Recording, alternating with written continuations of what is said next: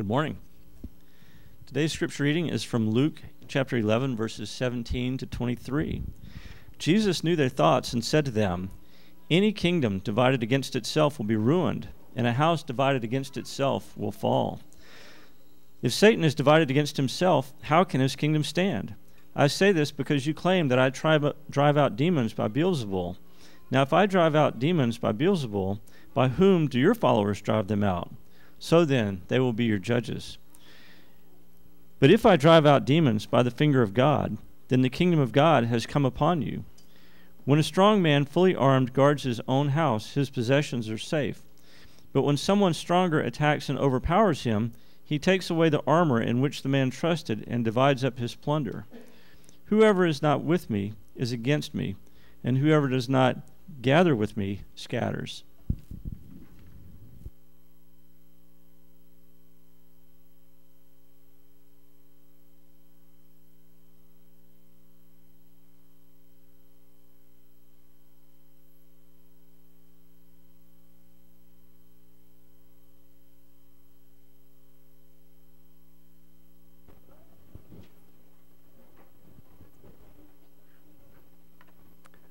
You'll bow with me.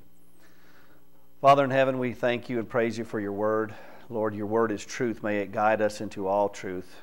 Lord, we thank you for your Spirit that is with us each and every day, that seals us that we are your children, Lord. We thank you that Jesus is our advocate in heaven, Lord, saying that we are yours, Father. May we be guided by your Spirit, sanctified through and through to be more like Christ in this world. May we long for the day that Christ returns and sets all things new. Lord, may we be kingdom children that bring glory and honor to you. Increase our faith. Guide us each day, Lord. Give us the strength that we need to live a life that brings glory and honor to you.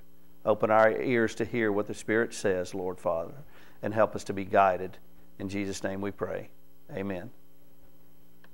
Whose kingdom are you living for? We don't think about that so much today because we don't think of kingdoms as much.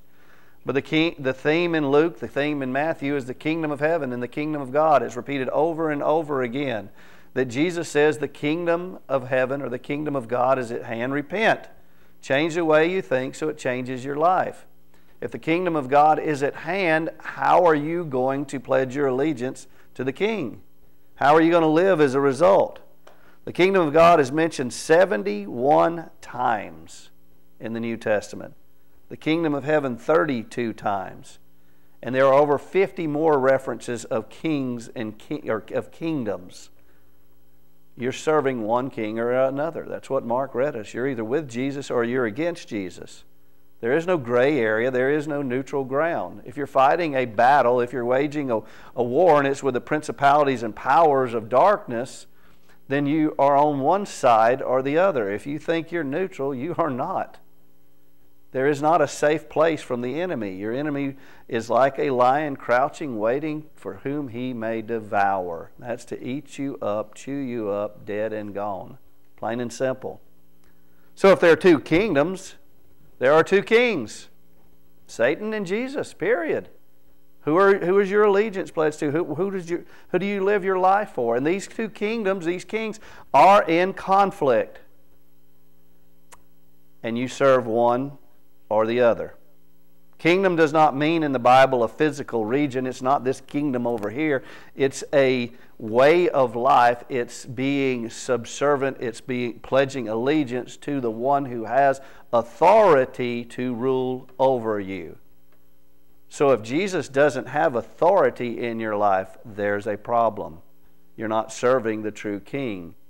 That means if you're not with Jesus, you're against Jesus. If you're not serving Jesus as King and Lord of your life, then I hate to say it, but you're serving the other master of your life.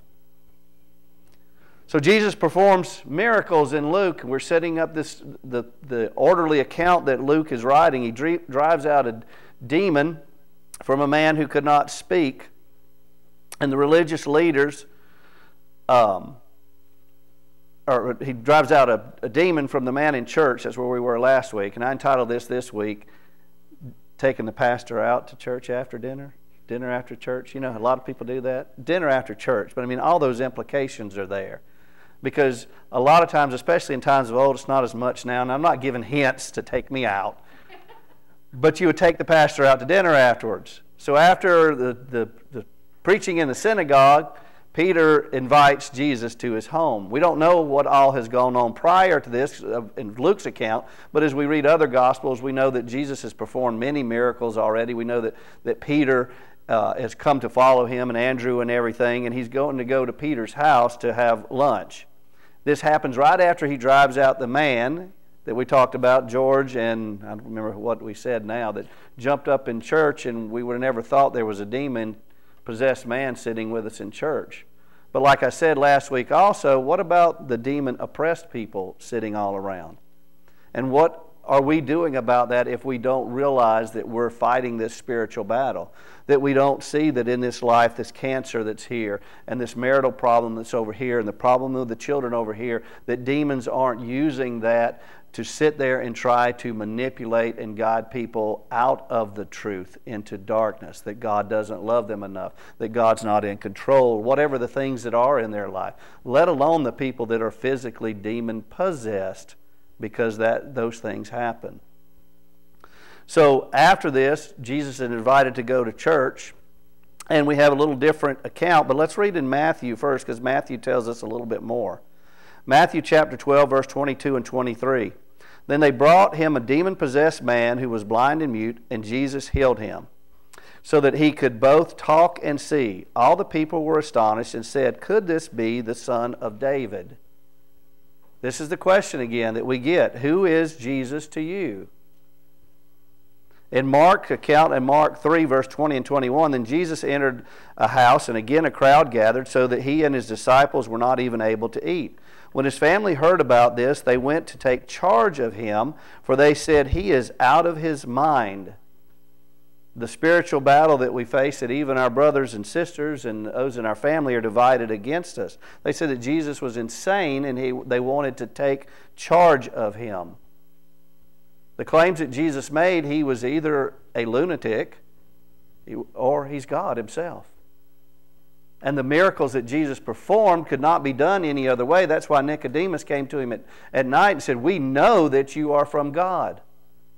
But Jesus said, here's the problem. Are you willing to come out of the darkness and your deeds be exposed and come into the light or not?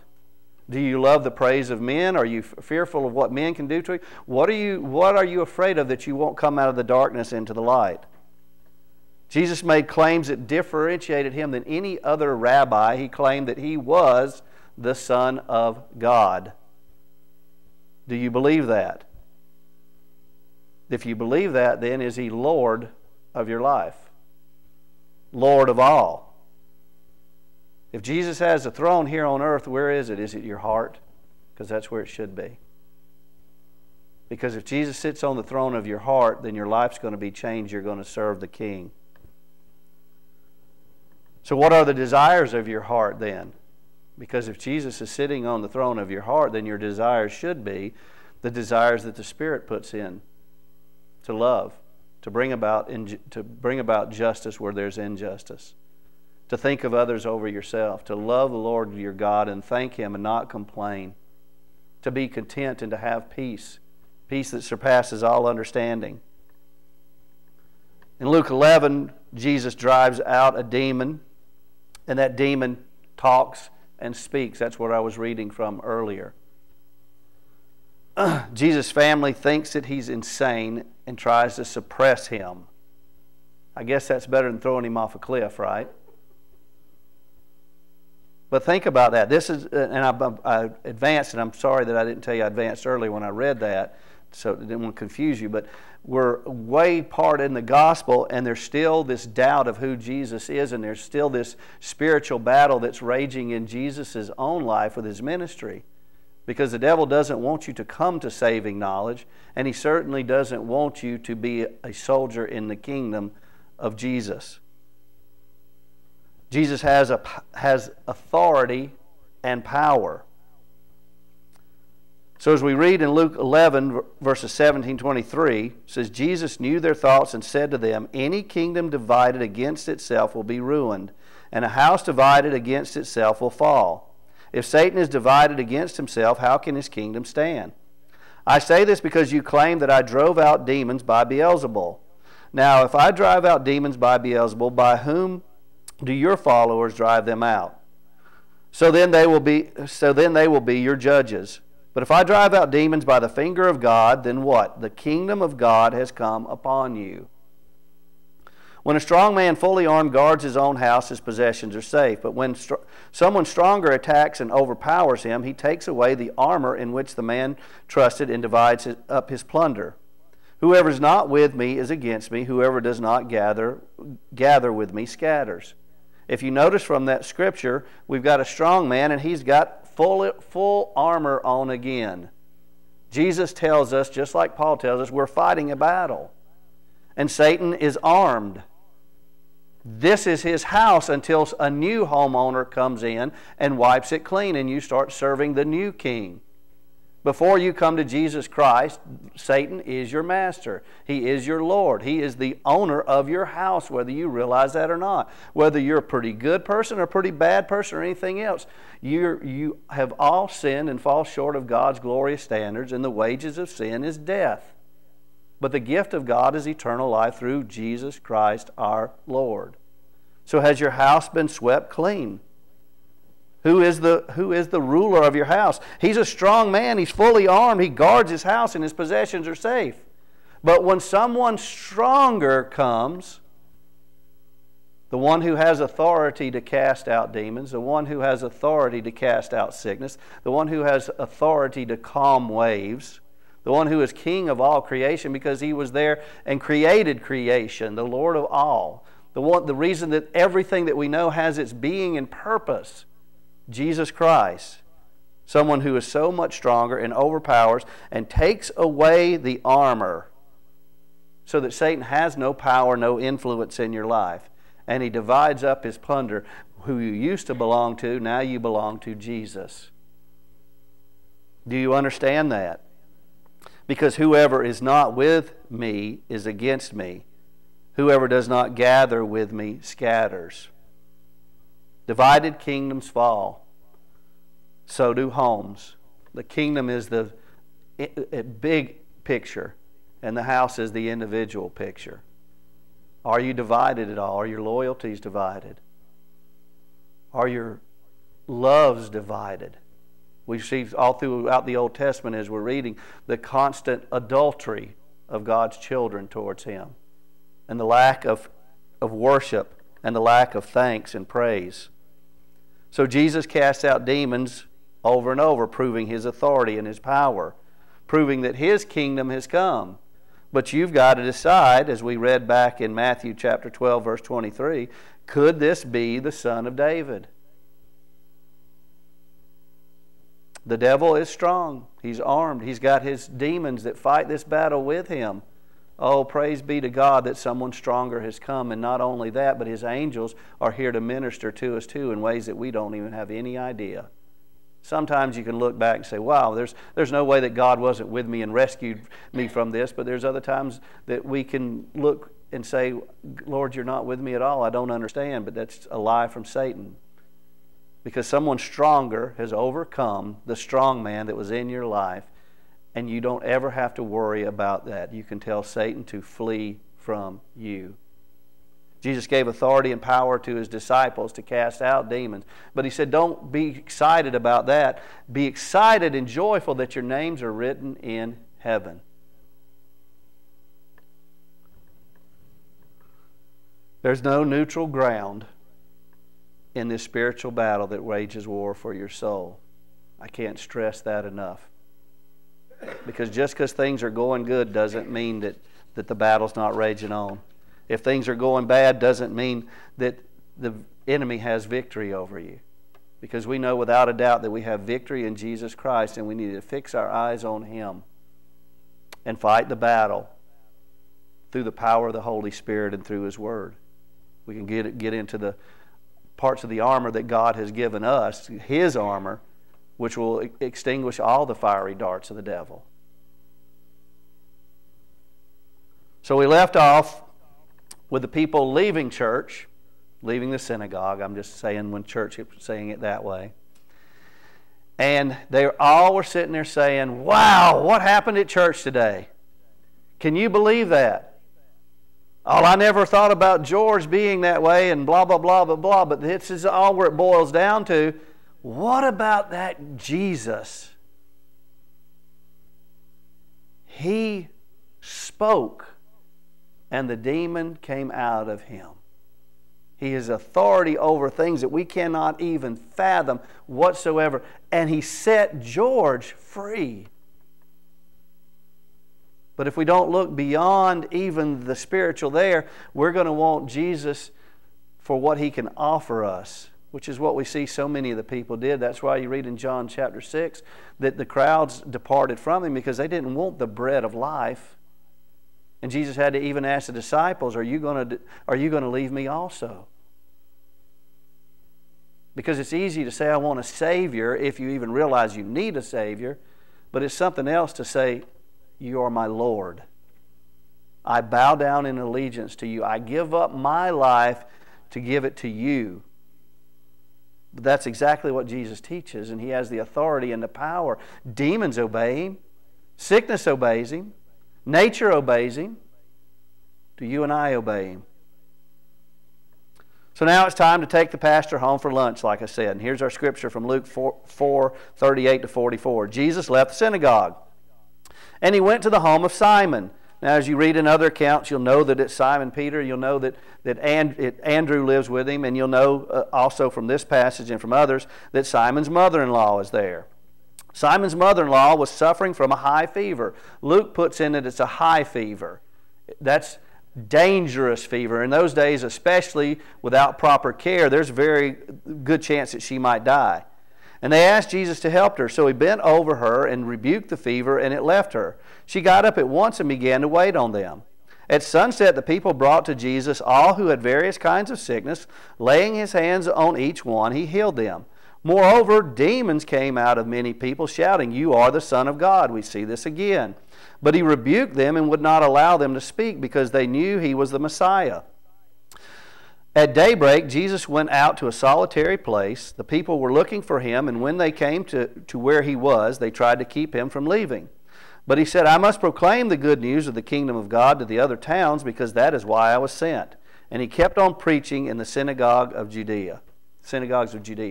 Now, boy, we've changed dramatically, because we've gone from the city on the hill in Nazareth that rejected him and, like I said, wants to throw him off the cliff, to now here everybody wants Jesus to stay. We want Jesus. But why do we want Jesus? No wonder the prosperity gospel is so popular. That's who they wanted. They wanted the Jesus that could heal them. They wanted the Jesus that could do miracles. They wanted a world where, hey, everything is better if I'm associated with Jesus. But Jesus says if you come to him, you're his disciple. You train up after him. And you lay down your life for him, because you deny yourself, take up your cross, and follow after him. It's not everything is better. It is everything will be better. Everything will be made right. But now you might have to walk through the valley of the shadow of death. So I want you to fear no evil, because I have overcome the powers of darkness in this world. Do you understand that? Will you live for me? Will you go because the Spirit leads you even to where you don't want to go? Will you let the Spirit lead you into the wilderness? Will you let the Spirit lead you to the neighbor's house that you don't like? Will you let the Spirit lead you to giving a life where you give more than what you earn, so you have to pray for daily bread? Or do you fear? Do you trust the King and his power and authority in your life, knowing that he'll take care of you? Why do you worry about the things of this world? Why do you worry about what you eat or what you wear? Doesn't God clothe the flowers and the birds? If you read Matthew and Mark, like I said, you learn that Andrew is there. You'll also learn that Jesus took her by the hand. It doesn't say that in Luke here. So you've gone from a point in the crowd with a man that's demon-possessed, and Jesus rebukes the demon with his mouth, with words. Jesus is the Word made flesh and dwelt among us. He is the words of life. That was part of Peter telling who Jesus was. You are the one that has the words of eternal life. Where else are we going to go? To now we've got a more intimate situation, and he takes not a man but a woman. We want to put that in there. By the hand. We've got intimacy. Because Jesus wants to set you free, but he also wants to take you by the hand so that you know you don't have to fear anything. That you have intimacy with him. That you have fellowship with God as a child. That you can cry out to your Father. Will you trust him as a father, a good father? Will you do that? So there's intimacy here. If you only had 4 weeks to live, how would you live differently? Well, I asked a guy, and he said, well, I would go move into my mother-in-law's house. And I said, what? Why would you do that? He said, because it would be the longest 4 weeks of my life. See, you didn't expect that. Why Peter was living with his mother-in-law, I don't know. I mean, he was. We don't know about his wife here or anything else. We know that that's where he was, and we know that they asked to heal the mother-in-law. We also know that when the mother-in-law was healed, think about it, high fever. You're going to be tired, you're going to be worn out, you're going to want to shower, everything else, and that's reasonable. She immediately got up to serve.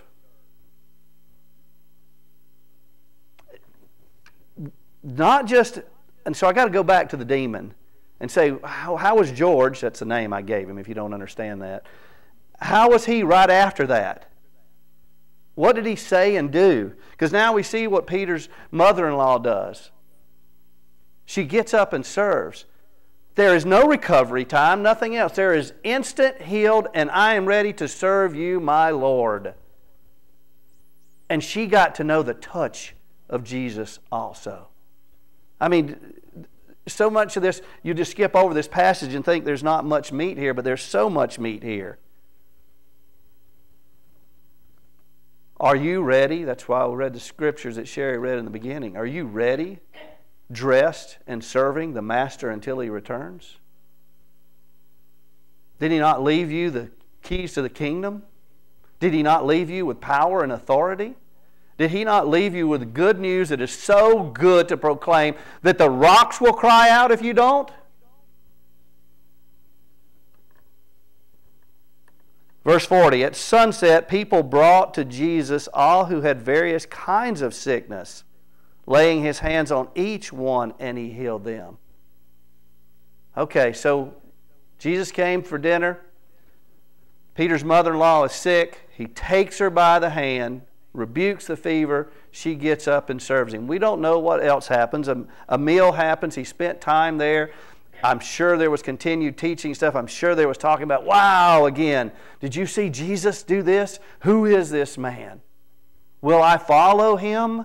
Or do I want just what he can offer me in the here and now? Or do I want just salvation if I comprehend that whatsoever, but I'm not willing to live for him as King and Lord? No wonder on that day there will be many that cry out, Lord, Lord. We did mighty miracles in your name. We even cast out demons. But he says, depart from me, I don't know you. It's about having that intimacy with God himself. That's why God sent his one and only Son.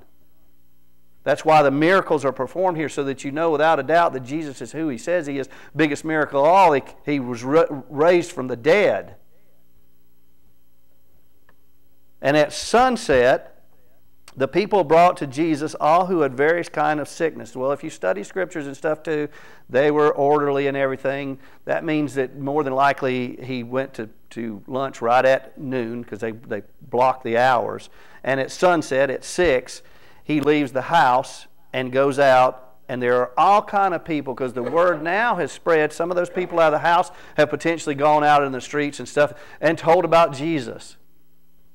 And everyone is bringing everyone to Jesus because they have demons or sicknesses, both.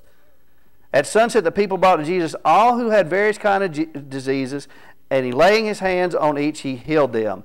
Verse 41, moreover, demons came out of many people. Wow, He has set everyone free in that area of sickness, some related to demonic activities, obviously from this, and just demon possession and demon oppression in general that was tormenting the people in their lives. Why? Because we live in a sinful, fallen world, because we sinned. This is a tainted creation, and Jesus is going to restore all things. But if He restores you right now, did He restore you so you could get up and dress and serve Him? I mean, it kind of makes sense based off this. He didn't really save them so they would go back and say, oh, I don't have cancer and stuff now. What are we going to do? What am I going to do? Am I going to build bigger barns for all the good things I have? Or has my heart and attitude changed and said, oh, I do have plenty of things. I'm going to help those who don't have things. I'm going to tell of the love of Jesus Christ, who took me by the hand and set me free.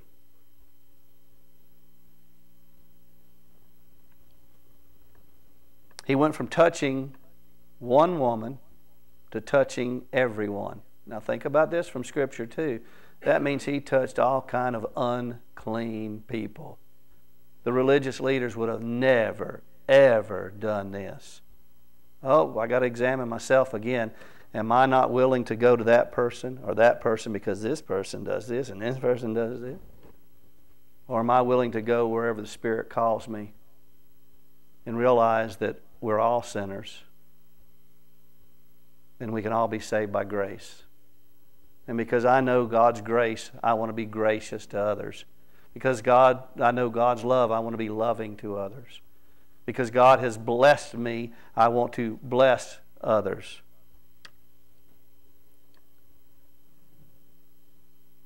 Laying His hands on each one, He healed them. Everyone who came to Jesus was healed. Now they've got a personal decision they've got to make in their life. Who is this Jesus?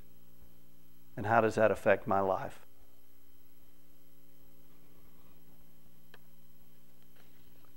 Jesus did come to set the captives free, didn't He?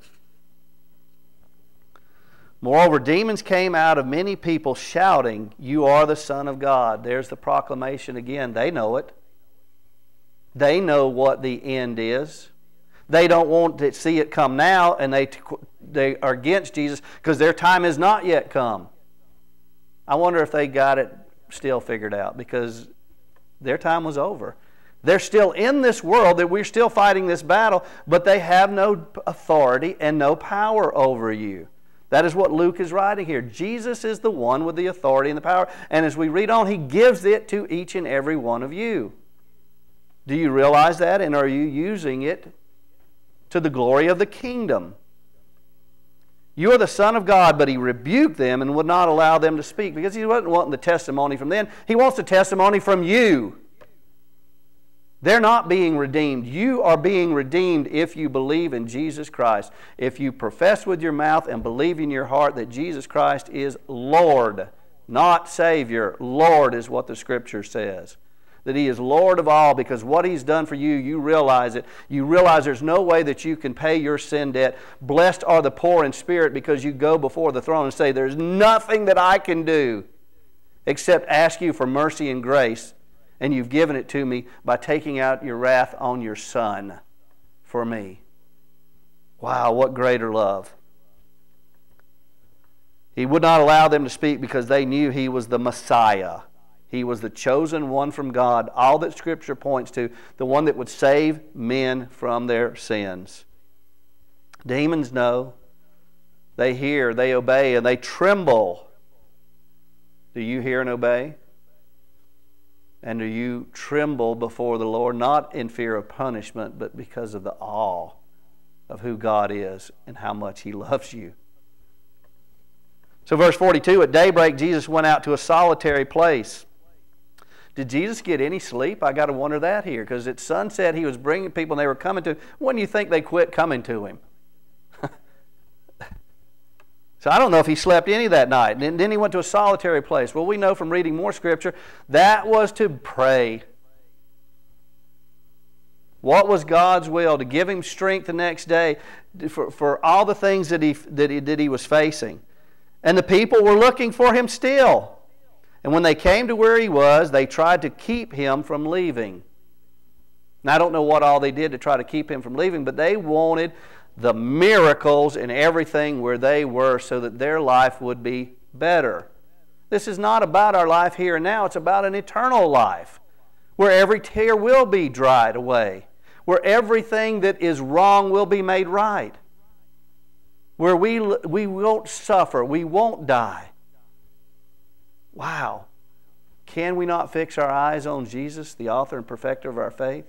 Why do we get distracted by the things of this world? You know, Jesus had to be tempted again here too, because he could have stayed in that just right there and done ministry. The word would have still spread. He could have still gone to Jerusalem, but he said, no, I must go and keep proclaiming the good news, because that's the reason that I came. What if he wouldn't have been prayerful? What if he wouldn't have been in power and led by the Spirit? Would he have got distracted and said, hey, I'm doing my ministry, but lost sight of the big picture and what God has set for him? So then I got to think about that for my own life. God has you where he's at, and yes, that's where you need to be in ministry, but is he calling you to something bigger? I don't know. I know he is calling you to be the example you are in the place you are, so are you being that example? But he said, verse 43, I must proclaim the good news of what? The kingdom of God to other towns also. It's time to repent. The kingdom of God is at hand. Are you going to live as kingdom children? Because kingdom children, again, pledge their allegiance to the king. They're not worried about what the king gives them, so their standard of living and their comforts can be better in this world. Because that is why I was sent. And he kept on preaching in the synagogues of Judea. The word used in verse 42, solitary place. If you don't study the Scripture and read different accounts and stuff, you won't realize it. But it's the word desert. It's the same word used at the beginning of Luke chapter 4. The wilderness. This desert place. He began in the desert being tempted. It ends in that 4th chapter with him being in the desert, being tempted again and in prayer from God, because he's tempted to minister where he's at, or tempted to be distracted. So he goes to pray and be led by the Spirit on what to do next. He doesn't want to take the easy chair. He knows that the road set before him means that he needs to deny himself, take up the cross, which will save us, so that we can follow him all the way to eternity. That is why Jesus was sent. What about you? What about the call for your life, the commission in your life? You know that you're supposed to tell people about Jesus Christ and spread the message to wherever you go. You know that, just summing up the Great Commission very liberally. And then to train up disciples. Once you do go and talk to them, that you know God's Word enough, you've studied enough, that you handle the Word of truth rightly, that you are an approved workman before God. So are you reading? Are you studying? Are you spending time in Bible studies, fellowship? Are you digging into God's Word to get meat, not just milk, so that you can tell others about Jesus Christ and so that you can train them up? What if they didn't have anybody else to train them? What if God had put just you in the paths of your children to train them? Well, Luke chapter 5 comes after Luke chapter 4, and there's not chapters in Luke's writing. So what happens next? After the people find him, he says, no, I need to go on preaching. Luke chapter 5, verse 1. One day, so we don't know exactly how long this is, and Luke's account is not necessarily chronological. One day as Jesus was standing by the Sea of Galilee, the people were crowding around him listening to the Word of God. So Luke is writing this orderly account. We just went through the different places that of spiritual warfare, the demons being cast out, the sickness being cast out. Everyone changed from wanting to throw him off a cliff to stay with us. And now one day Jesus was standing by the Sea of Galilee. The people were crowding around him and listening to the Word of God. He saw at the water's edge 2 boats let there by fishermen who were washing their nets. He got into one of the boats, the one belonging to Simon, and he asked him to put out a little from shore. Then he sat down and taught the people from the boat. When he had finished speaking, he said to Simon, put out into deep water and let down the nets for a catch. Oh, could Luke be trying to tell us something here? Here I am focusing on what I do. It's my job, and I'm ministering. I'm talking to people about Jesus at this point. You know Simon is. But as we read on, he's going to say, you've got to get the real point here. I want you to be fishers of men. This needs to be your prime example, your primary objective, regardless of whether you're here or where you are. Simon answered, Master. That's the first time we see that word here. He realizes who Jesus is and that He's his Master, his King, his Lord. We've worked hard all night and haven't caught anything. But because you say, I will let down the nets. When they had done so, they caught such a large number of fish, their nets began to break. So they signaled their partners in the boat to come and help them. And they came and filled both boats so full that they began to sink. When Simon Peter saw this, he fell at Jesus' knees and said, Go away from me, Lord, I am a sinful man. He fell in allegiance to the King of Kings. He realized who Jesus was at this point, whether this was his conversion point or not, and he realized the depravity of his sin. And he said, you don't even need to be around me because of my sinful state. But this is why Jesus came, to set him free so that he could get dressed and serve the King until the King's return. Verse 9, for he and all his companions were astonished at the catch of fish they had taken. And so were James and John, the son of Zebedee. So we've got different disciples here. Then Jesus said to Simon, don't be afraid. From now on you will fish for people. So they pulled their boats up on shore, left everything, and followed him. Is this a teaching lesson for you? Is it a teaching lesson about what you do for your work, for your job? Is it a teaching lesson about who is Lord in your life? Is it a teaching lesson about letting Jesus make you into something you could never be otherwise? A fisher of men.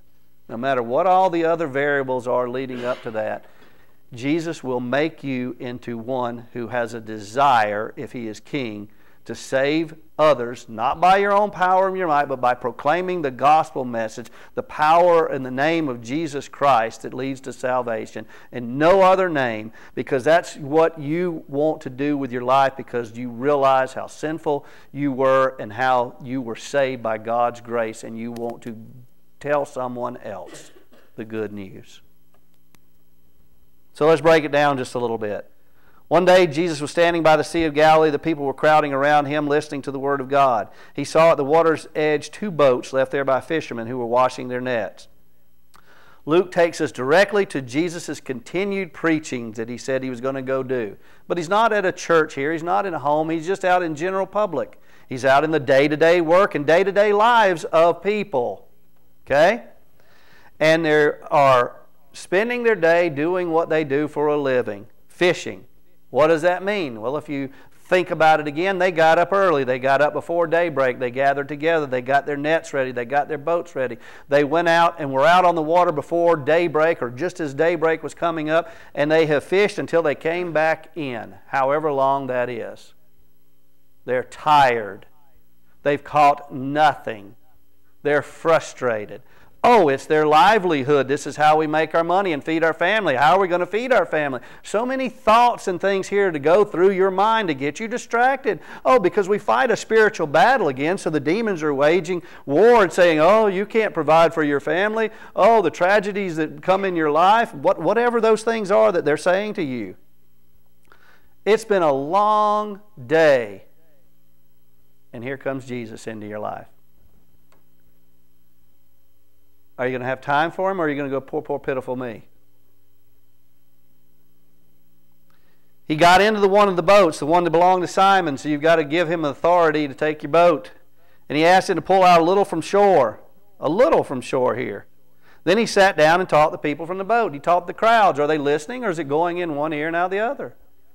Are they listening but they want what they can get again? Or are they listening so they can understand who Jesus is, that God Himself became flesh and blood, and how am I going to give up my life to serve Him who gave up His life for me? Is this what you think when you read God's Word? How can it change me to be a better servant? A servant and slave is constantly used. That you give up everything else for the Master.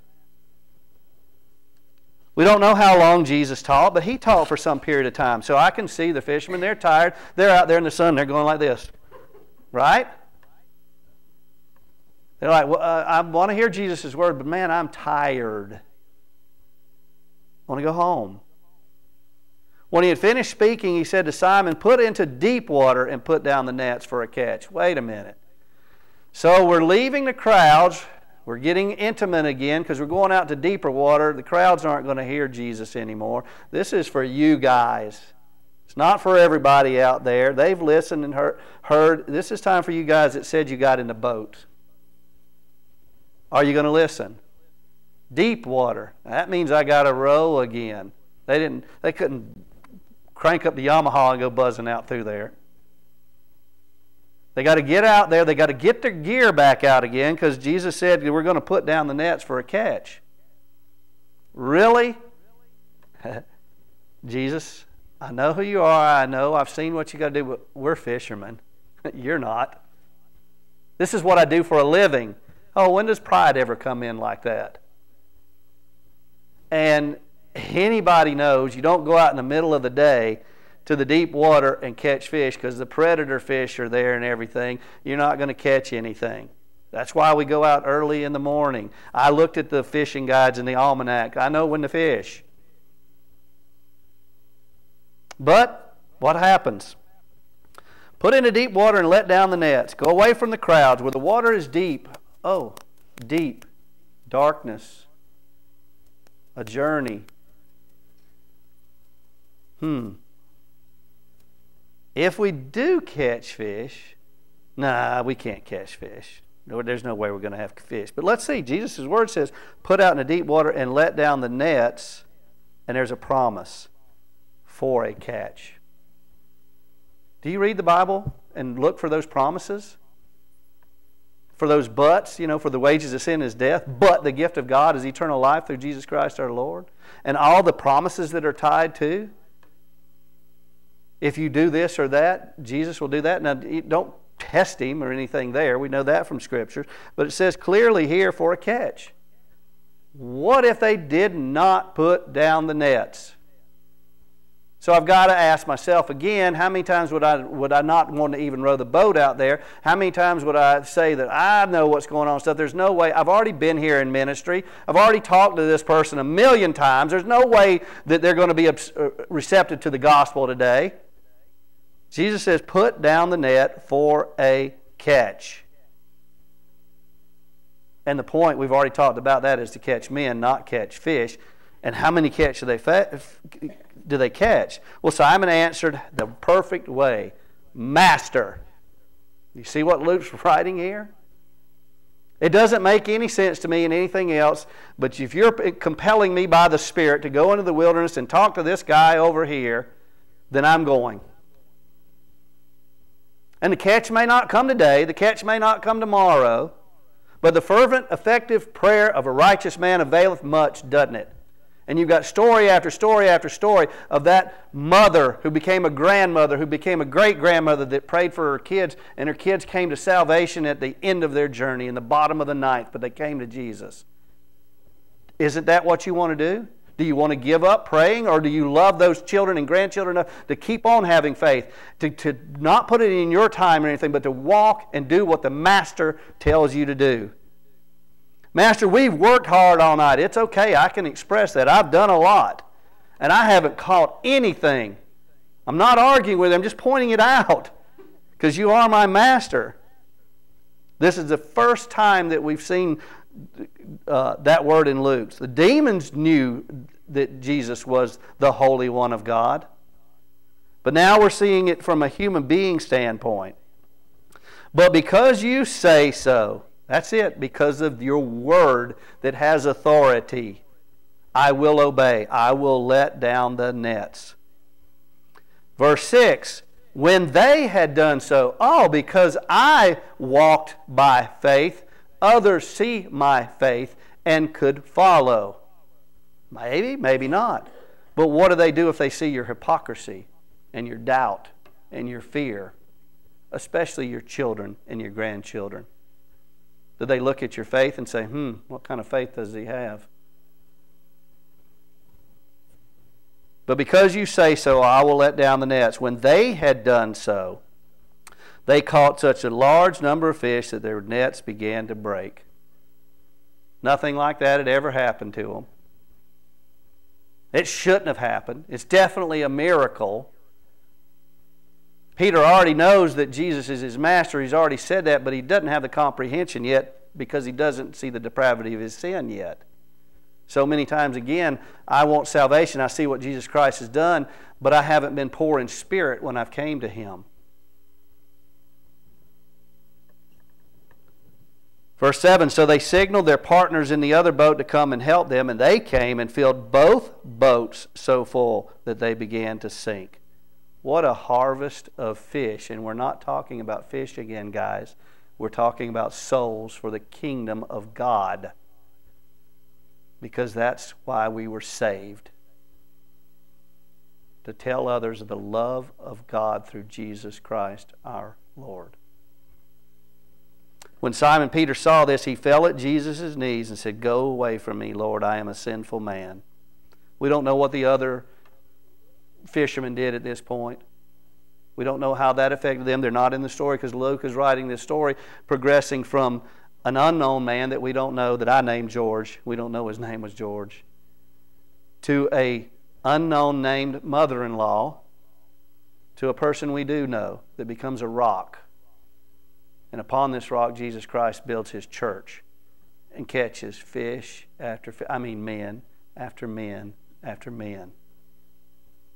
And is still catching them today because Peter was obedient to his master and saw the depravity of his sin and the gift of salvation, so he worked it out with fear and trembling. Who is this Jesus? Verse 9, for he and all his companions were astonished at the catch of fish they had taken. And so were James and John. We know more of their story. The sons of Zebedee, Simon's partners. Then Jesus said to Simon, don't be afraid. From now on you will fish for people. Why did he say don't be afraid? Did Peter show any fear here? But what's in our heart? What's in our minds? What is this battle we're facing spiritually? To worry about what we eat. To think we're not good enough. Whatever the things are that you do that keep you from serving God the way you're supposed to serve God, and then you're not going to catch fish, men, the way that maybe you were supposed to catch fish and men, because you failed to take the boat out to the deep spot, because you didn't cast your net, because you did it in a reluctant way. Peter said, Master, I'll do it. I think it's silly. I don't understand it, but I'll do it.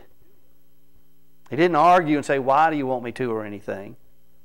But he still had the comprehension that he couldn't figure it out as a man, but because you say it, I'll do it. That's okay, comprehension, because I'll tell you, there's so many times I have no clue, Lord, why you would do this way, what you're going to do here, but I'll do it because my ways are not your ways. My thoughts are not your thoughts. I don't have any understanding that you do that can not only tell the waves to calm, but you know everything and keep them all in working accord. How in the world can I not see creation and to see that you've lovingly done it and you have control of all things? Will I give you control of my life? So they pulled their boats up on the shore, left everything and followed him. Wait a minute, it doesn't say Peter anymore, does it? It says they. So I can tell you what the other men were contemplating as they watched Jesus and they watched Peter. They had come into the presence of God Almighty, and it changed them forever. Have you experienced that?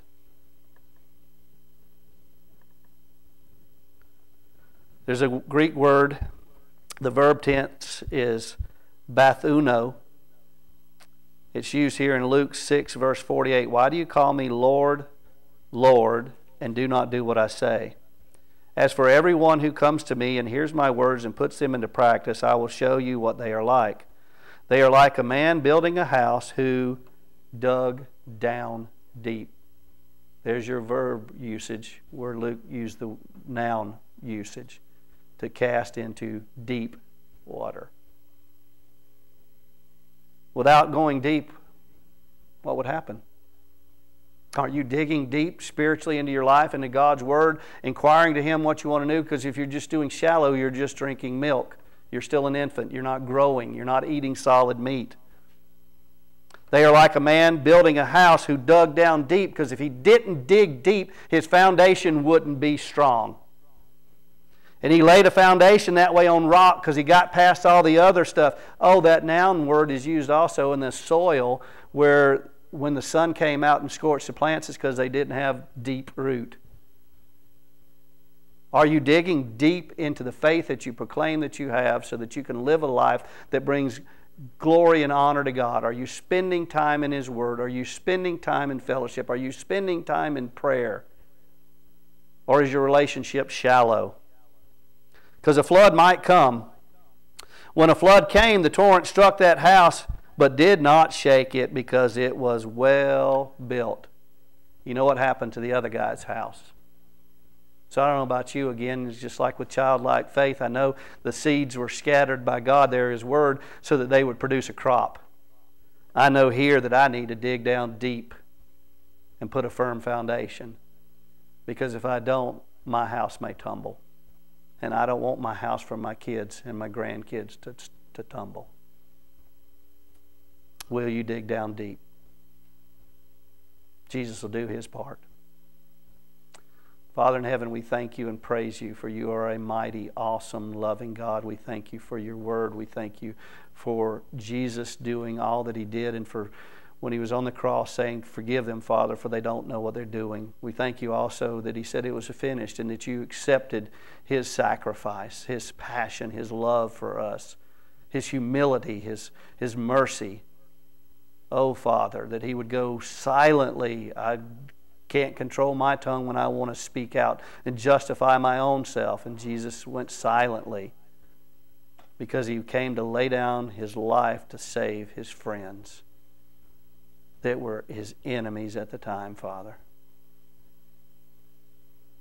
Father, we ask You to increase our faith. We ask You to take out the distractions, the sins that entangle us, the spiritual warfare that we're facing, Lord, and just fix our eyes on Jesus. To realize that He is King of all and pledge our allegiance to Him, and realize that we are fighting this battle and that we need to decide whose side we're on and fight for that King. And Lord, we do thank You that we have a hope that others don't have, a hope that we know with complete confidence that Jesus will return, He will claim His own, and He will wipe every tear. So we put it in Your hands, Father, and we want to be Your obedient, humble servants. Give us the power and the authority, Lord. Teach us daily as we dive into Your Word and we fellowship together to be more like Christ until His return, Father. We pray this in Jesus' name. Amen.